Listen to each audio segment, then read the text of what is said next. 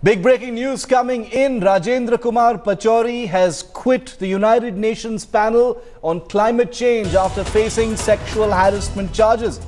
Nobel Prize winning environmentalist R.K. Pachauri had earlier gone on leave from the Energy and Resources Institute, or TERI, the think tank that he heads in Delhi, and now he's quit as chairperson of the United Nations panel on climate change, the very prestigious and high-level body that he's headed on climate change, making him one of the foremost individuals as far as climate change and the environment are concerned. But following allegations of sexual harassment, following an FIR that has been registered against him, he has not only cancelled all visits abroad, he's now quit from the United Nations panel on climate change as well.